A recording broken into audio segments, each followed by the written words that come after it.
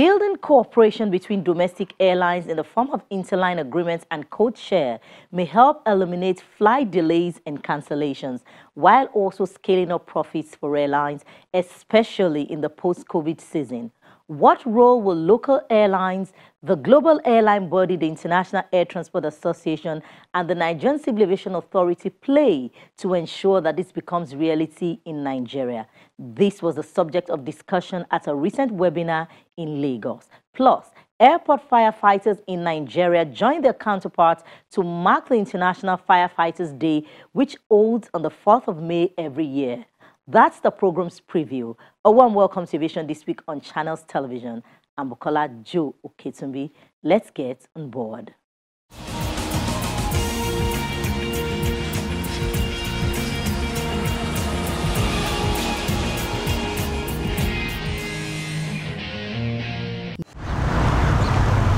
The International Air Transport Association estimates that travel measured in revenue passenger kilometers will recover to 43% of 2019 levels over the year.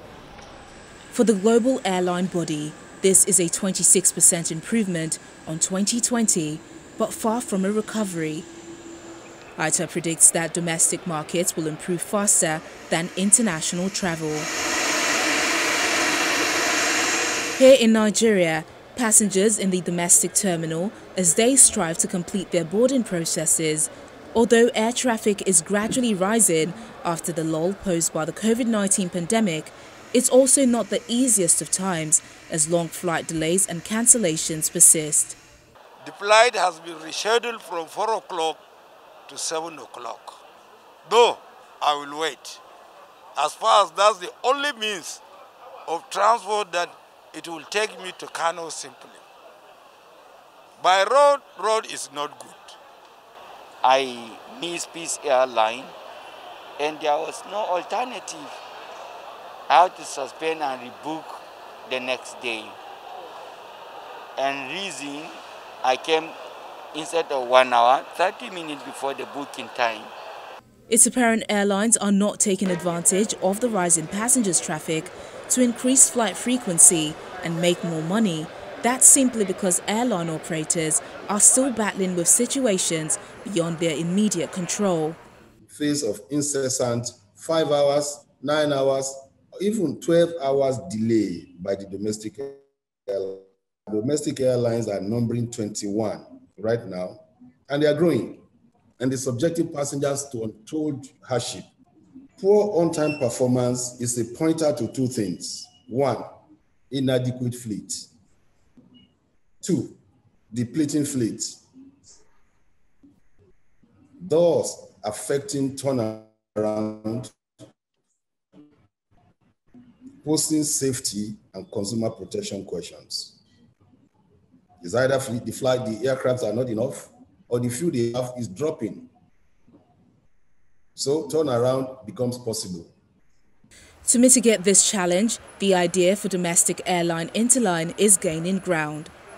An interline flight is an agreement between airlines to coordinate passengers with an itinerary that uses multiple airlines without having to check in again or deal with their baggage at the stopover. Airline cooperation, you have interlining, codeshare agreement, alliance, joint ventures. And all this can be found in a single market. They can be found in, there are things that you find, type of transaction and engagement you find among airlines all over the world. Then the second level of cooperation among airlines is code sharing. Code sharing is more intense, it's more robust than a little bit those interlining.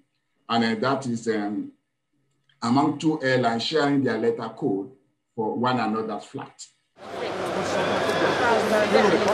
In the past, Air France interlined with defunct Bellevue and Aero. Since then, domestic airlines have shied away from it as a result of many bottlenecks and challenges associated with the arrangement that experts believe are surmountable. You need to have the basic, that is revenue management and pricing. And all this go into the legal framework I'm going to talk about. Then you have to have a settlement system integrated. The basic thing why many of these airlines don't talk to each other in Nigeria is because they are not sure of the settlement and how they should go about it. How am I sure that I will get my money if I take your passenger? Those are some of the things that makes it easy. Now, if you're talking of settlement, IATA has a system called the IATA Clearing House, and that have been there for several years. The country's airline industry remains competitive because of proliferation of airlines for a small pool of market, which comes with lots of empty seats when aircraft doors are closed.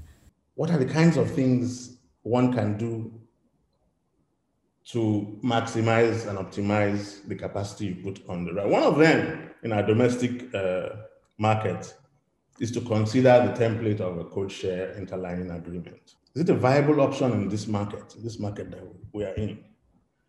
I would contend that yes, it is, given everything everybody has said ahead of me.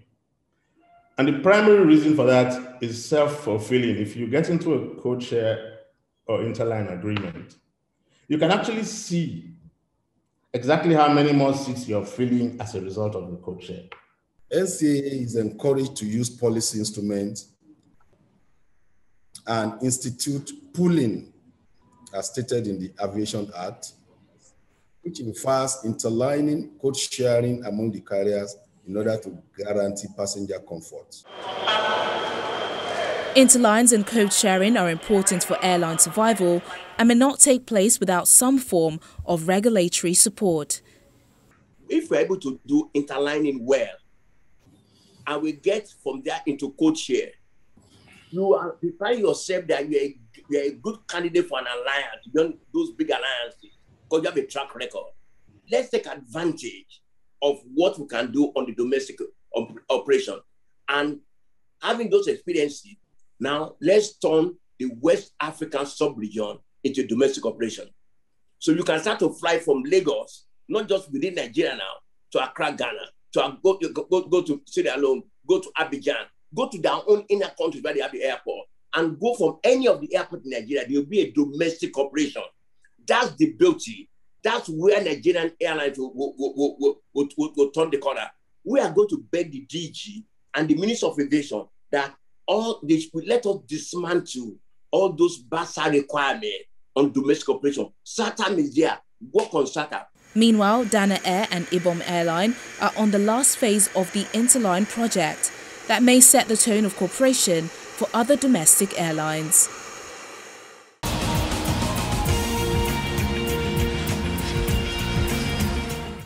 One of the participants at the webinar is the Director General of the Nigerian Civil Aviation Authority, Captain Musa Nuhu. His presentation takes up with praise for the proposed Dana Ibom Air Interline Agreement. He adds that the regulatory body looks forward to seeing Nigerian carriers dominate the West African region with this kind of relationship. I must really thank Judge Racy, the last speaker, for giving this good news of the arrangements they're making for the first inter-airline agreement in Nigeria between domestic operators. Fingers across. We really hope this succeeds and shows the other airlines the way to go. And as you said, we look at the airline for the agreement for without any regulatory action. This is the way it's supposed to be. The airlines are supposed to manage their business properly, have good corporate governance, and come up with beautiful ideas like this that will really grow the industry. As regards to the regulatory body participation, yes, we do have some responsibilities. These agreements between airlines are business decisions based on models run by the airlines. It is not a regulatory function. But I think we all agree today that some smart regulations and some policies can induce and encourage these agreements between the airlines. And it has several benefits, both for the airlines and also the passengers. Air transport is becoming the important and critical form of transportation in Nigeria. This has thrown a lot of challenges and opportunities for the air transport industry. If we can use this, we can really grow and develop the industry and grow our passenger figures. I don't see why a country of 200 million people, we cannot have 20, 30 domestic passengers in Nigeria. And airline, inter-airline and code sharing or whatever agreements between the various airlines, surely is a major way to go to do that. One of the major rules for the NCA is the protection of the passenger rights. The Nigerian Civil Aviation Regulations, Part 19, deals with the issue of consumer protection regulations and other relevant Nigerian civil aviation regulations for the safety of passengers and protection of passenger rights and obligations.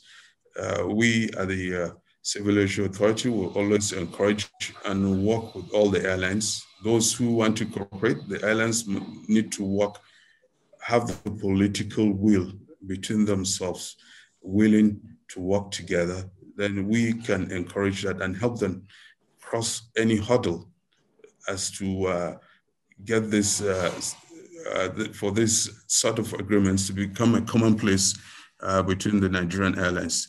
Nigerian airlines need to start putting their resources together with the coming of the single African air transport market.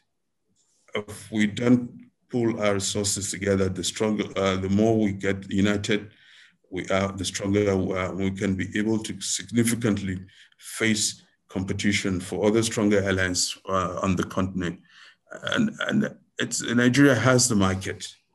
We must put our resources together to exploit the benefits of our market. We can't sit down, then the Ethiopians, the Kenyans, and others come and take everything from our market. Body of the airlines in Nigeria, I think they really need to work within themselves, try and get the airlines to start working and cooperating with each other. It makes them much more efficient, much more effective, and it saves them costs in many, many areas of not only the Nigerian market.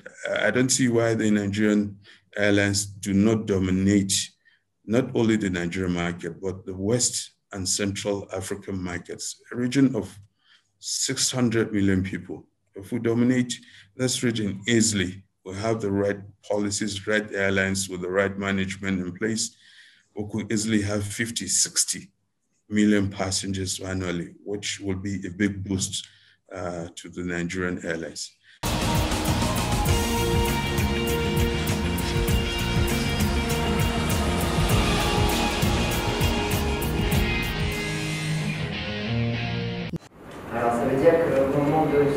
With the aviation sector in tatters due to the COVID-19 pandemic, young French people are massively turning away from flight crew schools and ground staff trainings. A small class is in session as Catherine Tastavine, a flight attendant of 40 years turned trainer, sees registration fall by an estimated 75% at the flight attendant school she founded. My first question was, is it really worth it to enroll for the flight attendant training?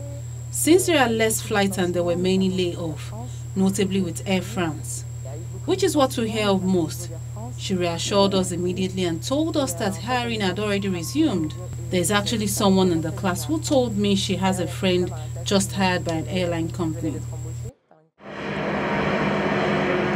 Total passenger traffic dropped by 60% worldwide in 2020, as estimated by the International Civil Aviation Organization, as French national carrier Air France also suffered a 7.1 billion euros loss over the same year, prompting the company to lay off 8,500 of its employees.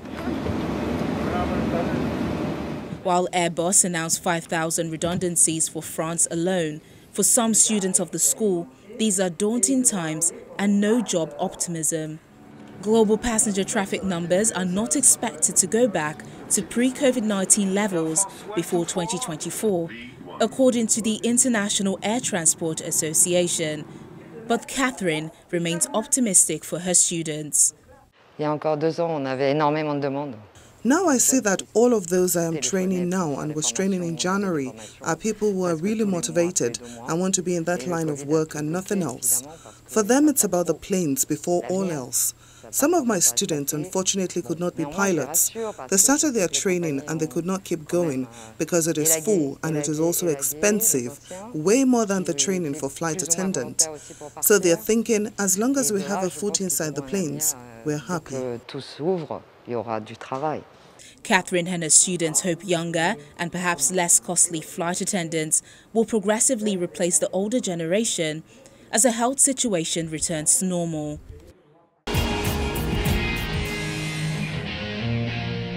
When Aviation This Week returns, a peep into a land restaurant operated by flight attendants of South Korean Air.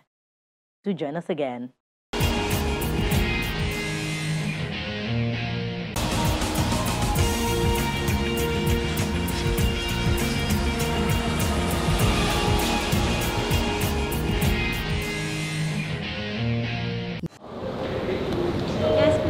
Welcome to the Jeju Airland restaurant as the South Korean flight attendants places a meal list on the table. Other flight attendants dish up in-flight meals on land for travel-starved customers in Seoul.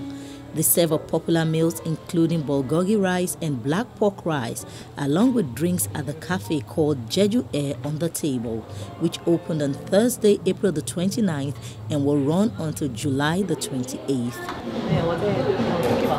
Visitors said the experience was like being in flight, with the restaurant decked out with a boarding gate, mock plane windows, and attendants providing a souvenir boarding pass. I came here to remind myself. It feels like I am actually in a flight as I am having this meal, in this atmosphere and interior design. It also tastes the same as I would have had in the flight, which is great. I only need to take the subway or bus and pay about 10,000 won to enjoy an in-flight meal and the joy of travel. It's really good and a reasonable price. In South Korea, about 39.4 million passengers used domestic and international flights in 2020, which is a decrease of 68.1% compared with the previous year. That's statistics from the Korea Civil Aviation Association. Now to Thailand, where the Bangkok's Suvarnabhumi Airport has converted part of its check-in terminal into a COVID-19 vaccination center. The 42 check-in counters on the 4th floor of the facility are now processing vaccinations for airport staff, airline staff and immigration officials instead of airplane tickets. The venue opened for vaccinations on Monday, April the 26th and is overseeing 1,000 vaccinations a day. The airport is in the process of preparing the facility to open to the public for vaccinations depending on government directives. The government recently ordered parks, gyms, cinemas and daycare centers in its capital, which is the epicenter of the latest wave of infections, to shut till May 9.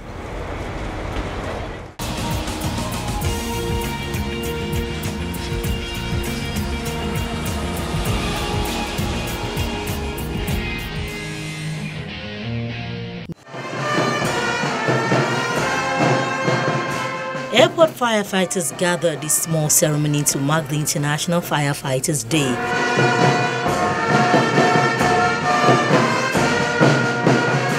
The day is celebrated on the 4th of May every year and is set aside to honor the work and sacrifice by firefighting experts. Respect is also paid to professionals who have lost their lives in the line of duty. Top officials of the airport agency note the importance of this set of professionals. In the event of emergency, we need the firefighters to come out and perform. And before the emergency, we need them to be in top shape. We need them to be competent. We need them to be fully aware of their responsibilities and trained. So that training aspect is what comes up when you're talking about the simulator. The simulator is here for all of us to benefit from. The fire people and FAN and aviation in general, we tend to be much more aware of it and appreciative of the initiative and the equipment because we are on the field. We have over 90 and we are trying to procure at least 20. That is part of the plan now, at least 20 more, because some are aged, some are due for refurbishment. So the new ones will replace the ones that we feel we are going to phase out. Firefighters remain a critical part of airport or aircraft rescue that threatens life, property and the environment.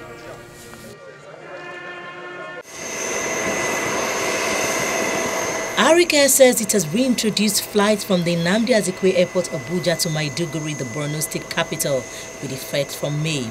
Airline passengers traveling from Lagos can also connect to the service from Abuja.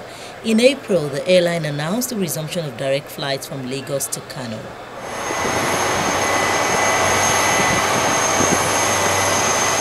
From May the 1st, Delta Airlines has resumed selling all its seats on board its aircraft, the last major airline to institute load factor caps in all cabin classes on every aircraft. Delta has now joined its peers in booking its flight full. The airline cites an improving public health situation combined with a growing airline recovery as a major factor responsible for the removal of blocked seats after a year of doing so. Expensive PCR tests could dissuade travelers from boarding flights and hurt airlines' recovery. That's coming from the International Air Transport Association. A PCR test would increase the cost of an average airfare by 45 to 90% on a one-way ticket, with costs ballooning for 2 PCR tests on a return trip. This could severely impact family travel. At an online media briefing, the Director General of IATA, Mr. Willie Walsh, said the real risk here is that this prohibitive cost will prevent families from exercising their freedom to travel, to visit friends and to take a holiday, thereby impacting on airline recovery.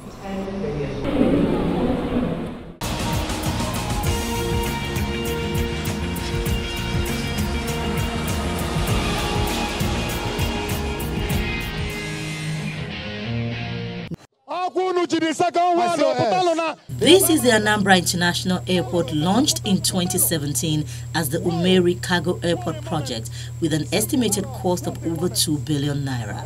The airport is now open for a test flight on its 3.7 kilometers runway. The plane land. An Air Peace aircraft lands on the facility with its chairman as the first passenger. I shed tears when I landed here because nobody ever believed that this day will come. This is one of the fastest airports to be approved, even for a test flight.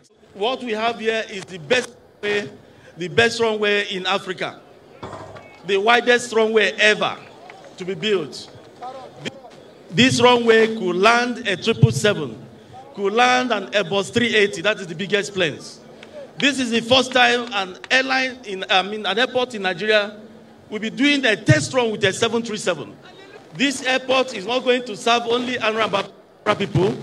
It's going to serve not only the entire Southeast, but the entire country and the world at large. For the state governor, Willie Obiano, a 30-year-old dream has become reality with hopes that the airport would expand the economic frontiers of the state. The Anambra International Passenger and Cargo Airport is the most audacious legacy of my administration and perhaps the most revolutionary too. Experts tell me that our airport has set a record in aviation industry as the fastest and the most modern airport to be built in recent times. This airport took 15 months to build. Construction began in late January 2020, and here we are, 15 months after, witnessing the first flight into the airport. It took only 1 year and 3 months of demonstration, perseverance, and courage in the face of danger to build this airport. A decoration of the crew follows. Commemorate this very remarkable day for this very feat that has been achieved, and I'm sure for their contribution in making sure that this has become a reality. This day for both the governor. The new airport is located on a 1,500 acres of land at Umeri. It has a 4-story terminal building with shops, a 10-floor control tower, and a car park that can accommodate 750 vehicles, and is expected to host an aviation fuel and aircraft maintenance facility, an airport hotel, a business park, and an international convention center.